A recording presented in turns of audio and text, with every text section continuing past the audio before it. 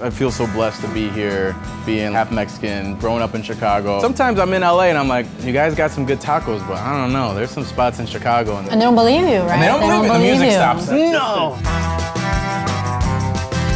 What is up, y'all? It's your boy Eli, and we are in Chicago, a place I called home for many, many years. And I'm out with my homies, Vico and Javier. And we got J-Lo, the hipster Jesus, in the back. It is raining right now, and I'm not wearing a jacket, which shows I've been in Chicago in a hot minute. But we are in Pilsen, one of the most prominent areas for Mexicans out here in Chicago. And we're gonna have some cool eats, talk about the experience. And our first stop is La Vaca. La Vaca, let's go.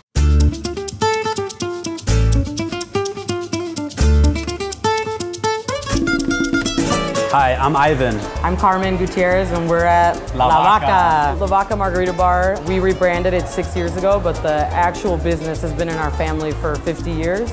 So we grew up in Pilsen, and so we really wanted to make the restaurant like a home for Mexican people. So we have our food here, drinks, our culture, our art, music.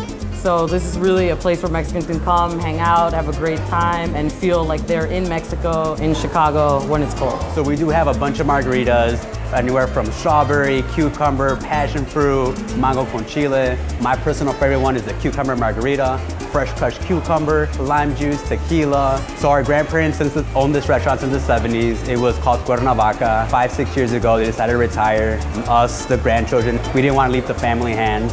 And we changed the name to La Vaca, we remodeled, we changed the menu, we added the patio. 6 years later, we're La Vaca.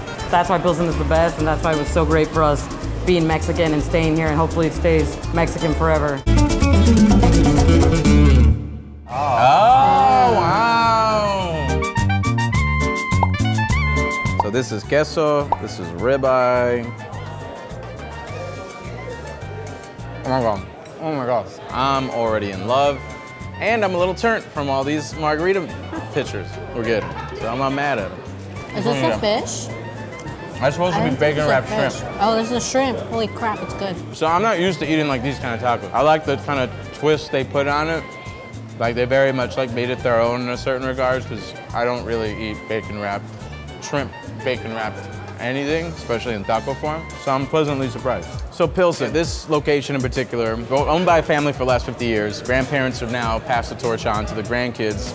They made certain renovations, they made certain changes. And I want to say I can't help but feel, because to the changing of the times and changing of the neighborhood, do you feel that there's a shift going on within Pilsen, within Chicago as a whole?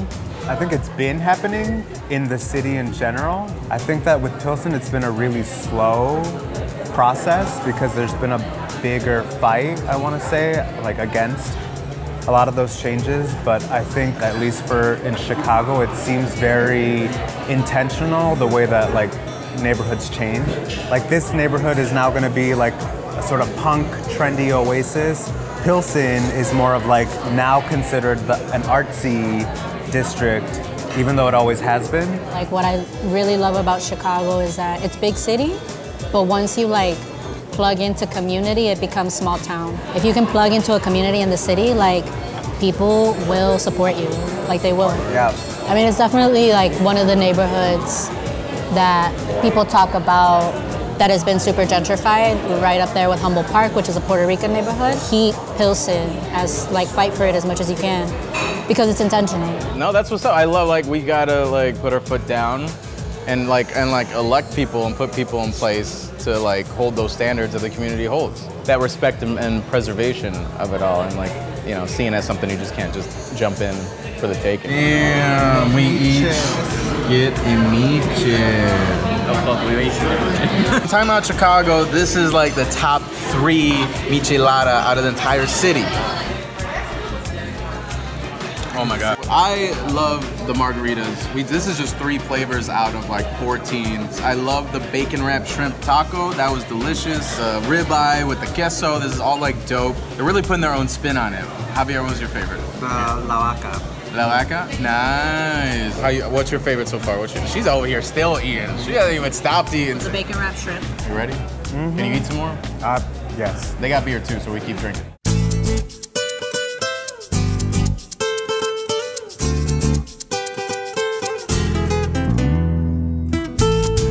All right, location number 2, yo. Maribel's, this is the corner store. This is the spot. The corner store of your Mexican dreams. It's a corner store, by the way, not a bodega. My name is Alejandro Banda. We're right here in Pilsen at Carniceria Maribel. We've been in business since 1990. It's a family-run business.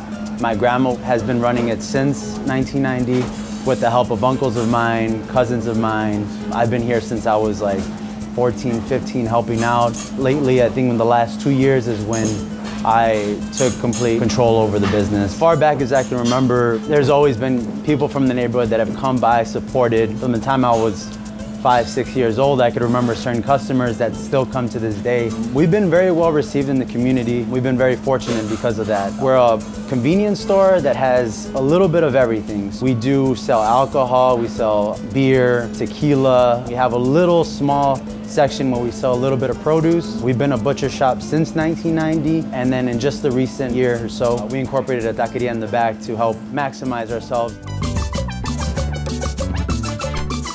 We have 4 delicious tacos. We got the carnitas, we got the pastor, we got the asada, and we got the shrimp too. The shrimp's not even on the menu, son. It's crazy. I'm ready to dive in. Oh. Oh my God. That carnita meat is so good. You got the Milagro tortilla, just iconic here in Chicago. And this carnita, it reminds me when I was like a kid, my mom would get the carnita meat and I'll just keep picking at it. She'd get so pissed at me because it's like, it's supposed to be for the tacos for dinner for later. And I'll just like be picking at it. Like this is that, you know this is from a Mexican spot. Why are spots like this important? They're good because I feel like it makes it part of your everyday experience. Literally, you have to buy toilet paper, so you come in and you get toilet paper, but you're also like, oh, I might as well get a taco. Yeah, part of what I feel makes like Chicago and Mexican culture, Mexican food, so, you know, like quote unquote authentic. We are mad far from Mexico. And I feel like that distance encourages people to hold on to what they remember from home, to hold on to recipes, to hold on to cultura. I feel like that's what ends up getting you so many places like Maribel. The carne asada taco is delicious. Sometimes I'm in LA and I'm like, you guys got some good tacos, but I don't know. There's some spots in Chicago and then like I swear. And they don't believe you, right? They don't believe you. It's like that distance again. People had to really hold on to the culture that they had. So when you have places like this, people in the community support it. They know who owns it and they know who goes to it and they try and keep it alive. They know we're underrated in the rest of the country, so we put on for ourselves. That's what's up. I'm diving into the pastor. El pastor is my favorite. Yeah. It's probably also the most unhealthy. Yeah. Well, but that's why it's my favorite. I'm gonna get shrimp.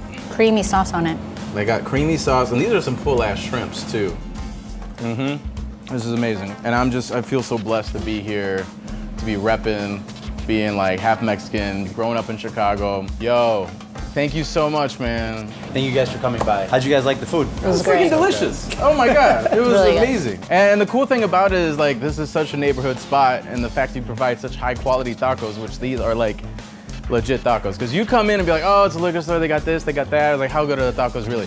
They're good ass tacos. It just shows how like invested you are and how much love you put in your food because we taste it. I appreciate it a lot that you guys came by and checked us out. You see, we're very small, kind of hidden. My team's back there always putting in the work, and you know, I'm glad that was able to come out and you guys were able to taste it in the food. I'm inspired and I'm like excited that there's people like you that are like taking on, passing the torch and keeping it going for the food scene here and everything else, dude. So thank you so much. Anybody else that's out there that's listening, you know, go and support, you know, your local businesses. How can this experience get any more Chicago?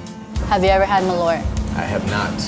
He has not had Malort. He hasn't had Malort. He can't leave. That doesn't need to. We're not letting him go. I guess we're gonna have Malort. Liquor store.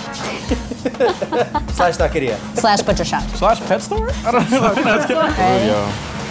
Chicago. Chicago. Oh, God. That's good. That's good as hell. I should have known off the plastic top how good it was gonna be. Oh my God. Why does it stay on my tongue? Oh. Exactly. It stayed in the back of my throat.